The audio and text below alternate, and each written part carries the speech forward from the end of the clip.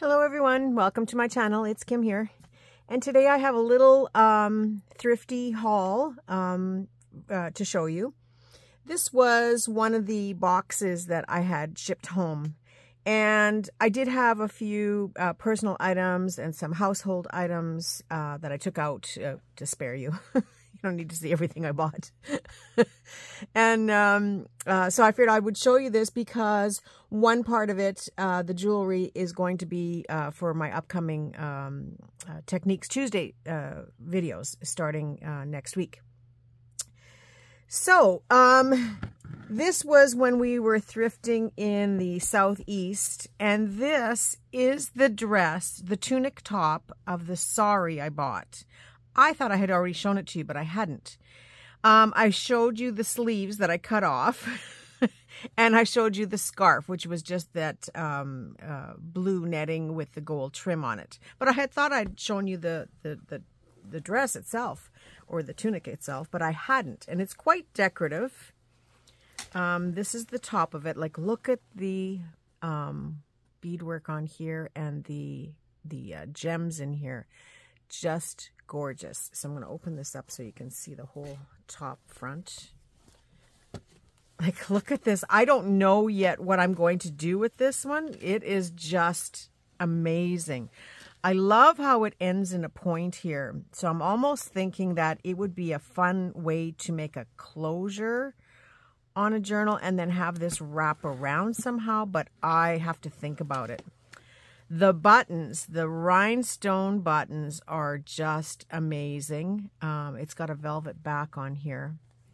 So I really don't know how I'm going to cut this up yet. And this is all these lines that you see here are rows and rows of beads. So this is a very old sari, and this is a kind of a wrapped, sort of a slip stitch roll where they you know, do several beads on a string and then bring it back through and then back up again. So it creates that kind of cable look to it. Just beautiful. And the rhinestones in here are just gorgeous. I see there's one little spot here where they're missing. But I'm not quite sure how to cut this up yet. And I see there's odd spots where there's little stones missing, but that's okay. I can steal from one area to fill that in. And yeah, I just don't know. Like, it would, if you could imagine that this could be the closure, this part here, sort of a magnetic type closure, it would be gorgeous. But it goes on for a long way. So I don't know quite how I'm going to cut this yet, but we'll come up with something. It's either that or it's going to have to be the whole thing somehow incorporated into a handbag or something. I don't know. But it's beautiful. So that's the top of it. And like I said, I cut the sleeves off, and they were this blue netting because they just didn't fold up nicely with the cuffs. The cuffs were quite thick, and it just I couldn't make it fold to pack it. So the sleeves are somewhere, the cuffs you saw, the scarf got packed somewhere else. It was just a schmozzle. I don't know where the sleeves are yet. I haven't found them yet. So along the bottom, of course, they have beautiful trims here as well. This in itself, that just says at least 2, maybe 4 journals out of this bottom part. It's all fabric with trims. This is a pretty amazing piece of trim here. It's all one piece. So this is what I mean. You know, I paid $10.99 for the tunic, and it had pants, but the pants I sent off to the thrift shop. But it had the tunic, the pants, the scarf, and the cuffs of the sleeve. So to pay $10.99, and I think I got a discount, so I probably paid about $10 for this thing. The trim alone is well worth the investment, and the fact that you get all the fabric and then this beautiful rhinestone top on top of that. This is where it's at to buy this stuff. You know, I did buy those expensive trims brand new at that Bombay fabric store, but Oh my goodness, if you ever have a chance to go in there, your heart, you need a heart monitor to make sure you're okay, because it's just amazing in there. And just so many beautiful things. Like I said, they could lock me in that store with a sewing machine and cardboard and all that beautiful fabric and trim, and I would be in heaven. I would be in absolute heaven. But yeah, it can get to be expensive in that kind of a heaven. So something else is at the back of the tunic top is a tie that you tie the, it's decorative. And it has these two beautiful tassels made with, these are just very metal filigree style bead with little beading at the bottom. It looks like it's taken a little bit of wear, but if you added these onto a project, they would look just as beautiful. So there again, I only paid $10 for this, so it was well worth the investment in all the goods that I get with it. So yeah, there's the dress. Finally found it. How I'm going to divvy this up, I don't know. I'll put that out of the way. So this was in Altona, and I paid 70 cents for it. It's a doily. It's, it's kind of, I wouldn't use it as a doily, but I look at these little squares and I just said, yeah, that's a cute little pocket, a pocket on a tag. If you make a nice tag, you can trim with it. So I will cut it up and use it for pockets and embellishments on other projects. So cute. For 70 cents, well and worth it. Now, I bought this ribbon. They had a whole bolt of it. I didn't want to buy a ton of it, so I think I bought 3 meters. And I want to say it was 25 cents a meter or 50 cents a meter. I just really liked the pattern. And I noticed in one of Hazel's videos that I think she must have bought a burgundy one like this. Because she loves burgundy, or it's very similar, and we got it at the same store. So this will make adorable pockets on a journal. So if I just cut this to about, maybe a 4.5-inch piece, stitch it on 3 sides onto a page or onto the, an inside cover, I can then embellish it with some trims down the side, something decorative across the top. And then also, maybe some dangled beads or something along the bottom. So this can be quite interesting when it's done. Or even a gold mesh overlay on this would be very, very pretty. So it was just a very neutral, fun ribbon. I would never use it as a ribbon, but I would certainly use it for junk journals for making pockets and stuff. So I'm looking forward to playing with this very soon. So yeah, I think I bought 3 meters. This was an absolute score. I think they're going to go upstairs and be tea towels in my kitchen, but I just thought I would show them to you. I paid 40 cents each. There is a little bit of staining, but that's okay.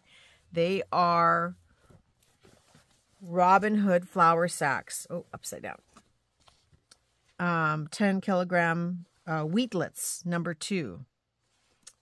And so I have 2 of them. They're Montreal, Quebec, multi-foods. Just beautiful, beautiful linen. I mean, like I said, there is some staining on here, but when you look at the age of these things, and so there's just 1 seam. I think I will open it up and turn them into 2 tea towels because they're just so pretty. So yeah, this is going into my personal stash. And I got 2 of them, so for 80 cents, two beautiful pieces. Now this one's a little bit more faded, but or it might be inside out. I'm not sure. But again, it's not something I would use for a journal. It's a very soft cotton, which is perfect for drying dishes and displaying in my kitchen, even though it's not even my color. Now, this one, I showed this to Hazel because, she loves purple. Oh, here's one of those stones. Okay, I'll put that somewhere where I can find it in another lifetime, I guess. I showed this to her and I said, do you want a piece of this? And she said, no. So I'm really surprised. I'm really, really surprised. It is a runner of sorts. It's not a scarf. And I paid $2.50. Got this in one of the MCC thrift shops. Maybe Winkler, I'm not sure. I think it was Winkler. And just a lovely purple. It has that Aztec pattern. But that can easily be dressed up in a journal. Now you're going to be sorry, right, Hazel? Now you're going to be sorry. So I could use this as a journal cover like this. In fact, this would make a beautiful journal cover right here. Or maybe two, depending on, you know, how they sit. But that would make a beautiful journal cover, just like this. And yes, it's an Aztec pattern, but I could see beading and doing some sequin work all through this to make it not so intense Aztec pattern look. I can cover it with more trims, but I just love this color of purple. So I think it will be something that I will enjoy working with. So yeah, this will go in the pile of stuff. And yeah, you could have had some of this, Hazel, but you missed out. Look how pretty that is. Why would you let me, well, why would you not take some of this from me? I don't get it. Oh, well, more for me to enjoy. When am I going to do all these journals? When? I have no idea. I bought these. I think I got these at Value Village, and they are just a small hole punch. But this is a handy thing if you can find these. Now, do I have a piece of paper that I can show you this? Just let me get a piece of paper here, or cardstock or something. Yeah, I have cardstock right here.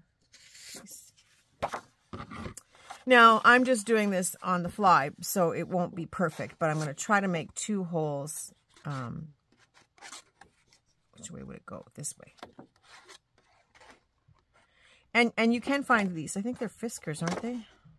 I'm not sure, but I see them a lot of times, and they have different shapes too, not just this little tiny hole, but there's one, and there's one. So it makes a very small hole that you can use for your you know, whatever kind of projects and stuff, or making a little dangle off of a, you know, a tab or you know, something that you might want to dangle a bulb pin from, or, you know, some kind of charm or trinket. But the other thing that I really like about this is, I hope you can see those two holes. Oop, sorry, move the camera. Is if I take a, just a second, I have to walk away just for a second here. If I take a ruler and a blade. Now this, I hope it's going to be sharp enough to show you this, but if I line this up with the top of the hole on both of them, and I take my blade and I just do a cut. I hope I did that good enough. Probably not. You know, when I'm on camera, it's not going to turn out perfect, right? But this will help you in a pinch. Okay, got it. And then I'm going to do the same thing on this side and make another little tiny hole, or a cut from the hole, one hole to the next.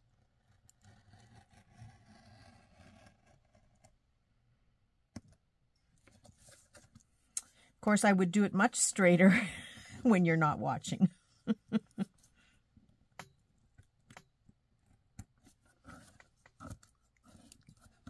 Okay, it's not perfect, but what it does now is it allows me to slide something. If I glue this down or cut it to a size that I want, I can use it as a pocket to tuck stuff into. And so you can do 2 or 3 of these in a row on you know, a piece of paper, and then, you know, trim it out how you want it, and then it's just like those Tim Holtz things where you can have several pockets. So I hope that makes sense. Now I went from the top down, but you could go inwards too, and you could draw your lines so you know exactly what you're doing as far as where you have to trim it out afterwards, and then you'd be able to line up your holes. But for the sake of this video, I just wanted to show you quickly how I would do this. And this one's a little bit crooked. I would probably trim that out just a little bit more. Yeah, that's not so bad. So that's an alternative if you don't have that die cut that cuts this shape. And then you're not limited to the size of the pocket that is created with the die cut. So this way you can do any size of or length of an item that you want to have as a tuck or a hole for tucking things in your journals. I hope that makes sense. Sometimes I show you things and I'm not quite sure if it really works for other people.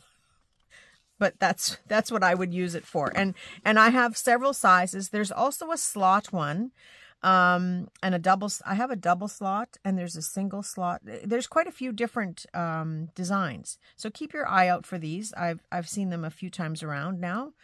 I think what I will do is when I do see them is I will buy the extra ones and then just keep them to put in, boxes of stuff for people, because I don't think I paid more than $1 or $2 for this. But it's a very sturdy, well-made punch. Okay, so there's that. Now I want to make pockets. And then you did see my other spool that I bought of this yarn. It was the eyelash trim, and this is more the boa, or vice versa. Is this the eyelash and that's the boa? I mix them up. I just call them all flu fibers. That's what I call them, flu-flus. So yeah, I paid 80 cents for this. And back in the day, remember, this stuff used to sell for $6, $7 a spool or a skein. But yeah, orange is a hard color to find, and so when I do find it, I always grab it. So I was very fortunate to find 2 different ones this time around. So I'm thinking some orange tassels are coming out very soon. Love it. I don't know what possessed me to buy these, but I did. And I think they were like 30 cents or 40 cents a bundle. And they're just gold leaves. Now, this would be really cute mixed in with some of my fabric flowers that I've been making. So it's not the end of the world that I bought them. I could certainly use them. But I find it a very strange purchase for me, even for me. Why? Because I can make my own leaves, and I have lots of leaves. But they are interesting. It's one of those things that, when you sit down and you actually play with something like this and, do some sequins and beading, then you can really, or even adding trims and stuff onto there, you can really make some cute stuff. They are a little bit distressed, so I would have to fix them up a little bit. Or maybe it's one of those things that I take out my heat gun and start playing and get rid of this altogether. It looks like it's hot glue that was glued onto this before it was cut, which is probably what it is. So I'm sure if I stripped the leaves right off of the wire and play around, I could probably make some fun melted leaves with the heat gun. So now that I've shown you this heat gun method, I'm sure you're all, if you don't have a heat gun, you're running out to get one. Do check online. I'm not 100%, but if you're going to go to Global, you might get 10% off if you use my code.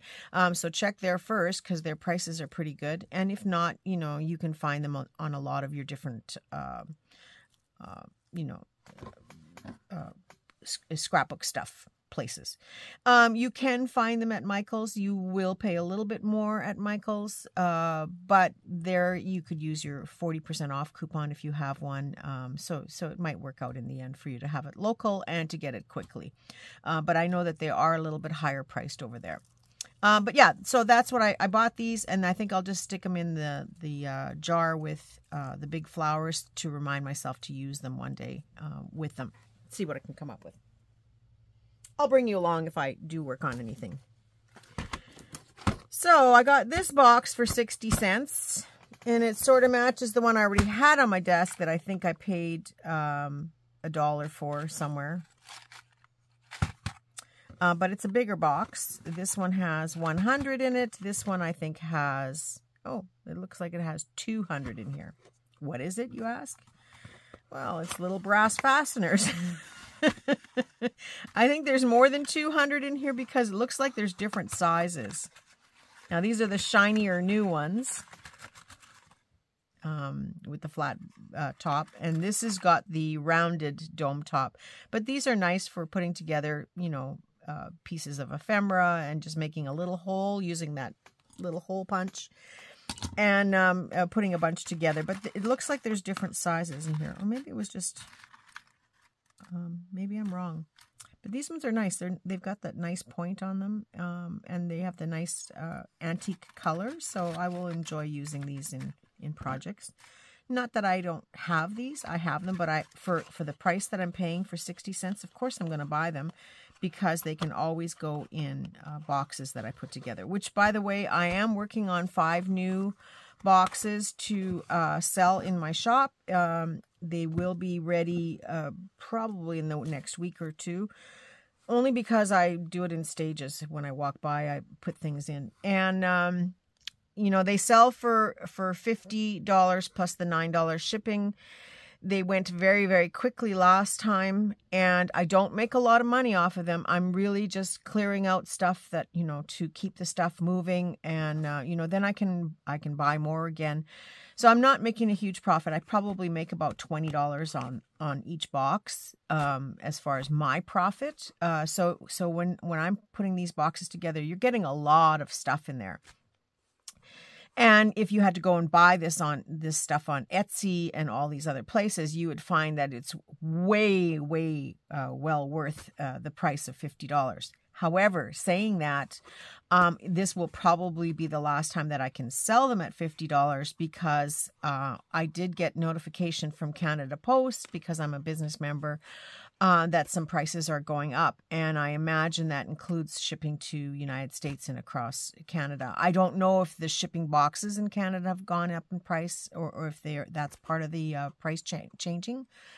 But for sure, shipping big boxes that weigh more than 5 kilograms are going to take a hit. So I'm guessing that I will have to probably in the future put the price up to $60.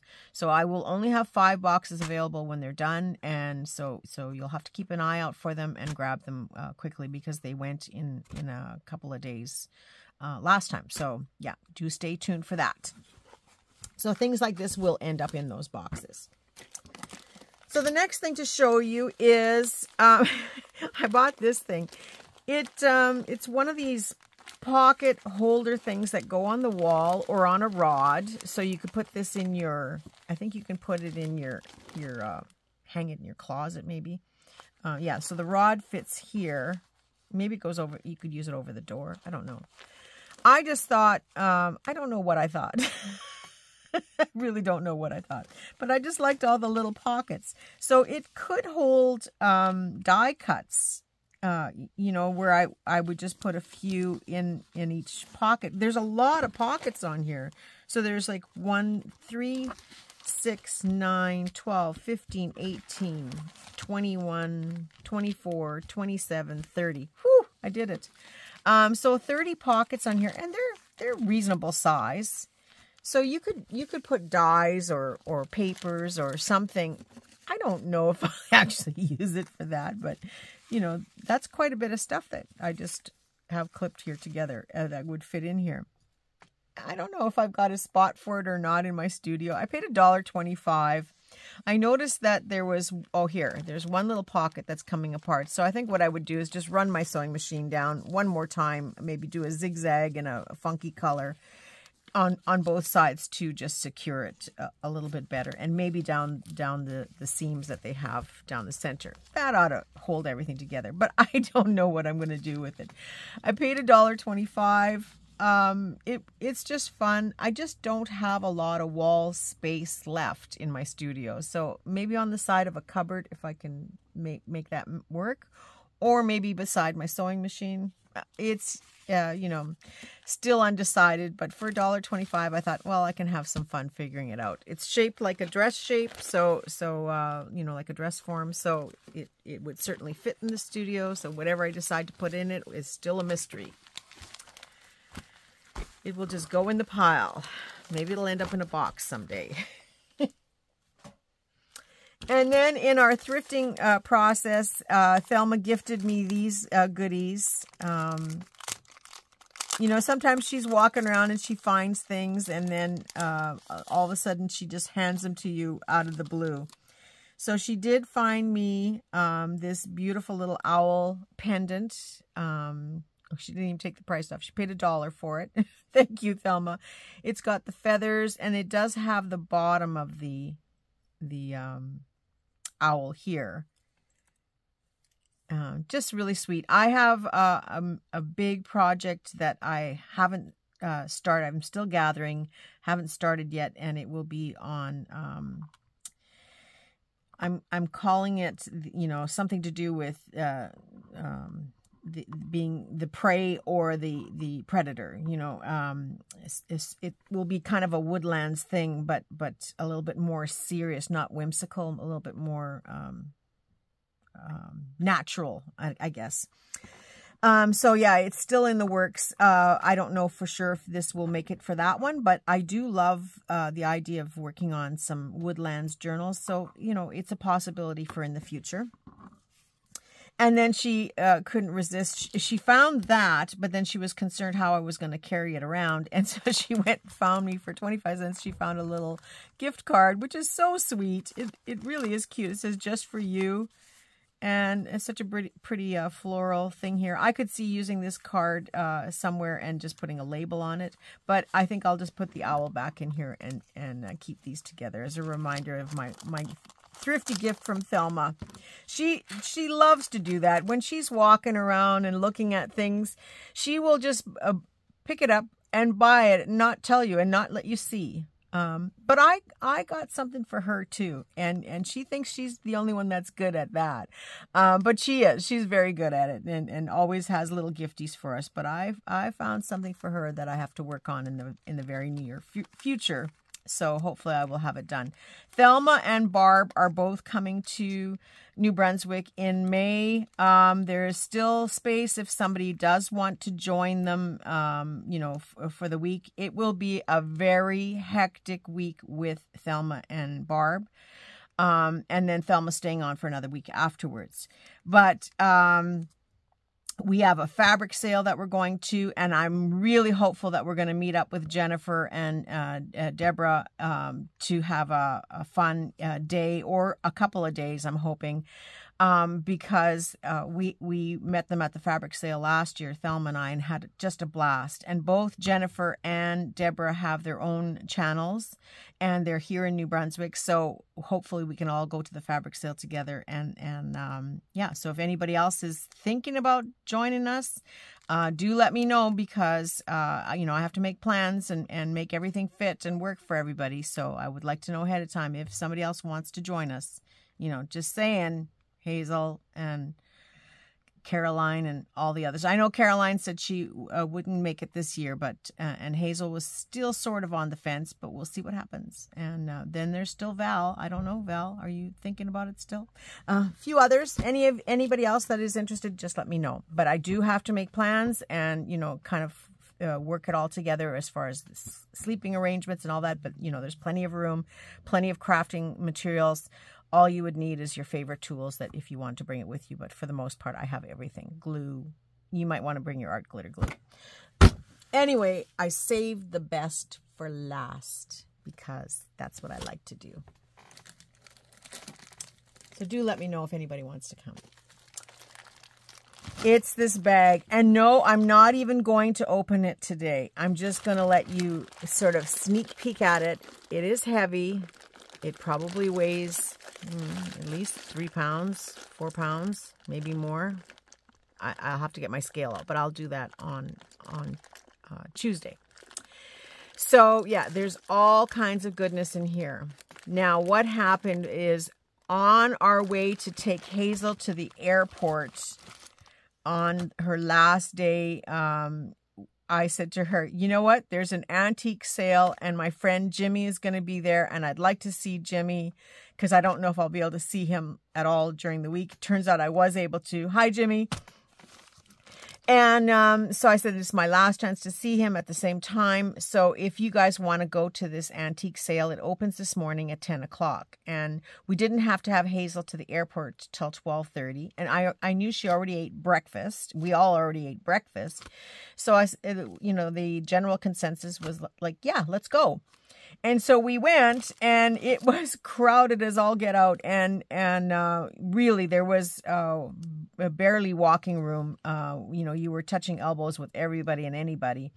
And so at first we were all together, and then we kind of went our own different ways to do our own pace. And I came across this bag of jewelry and a bunch of other stuff, which is in another section somewhere.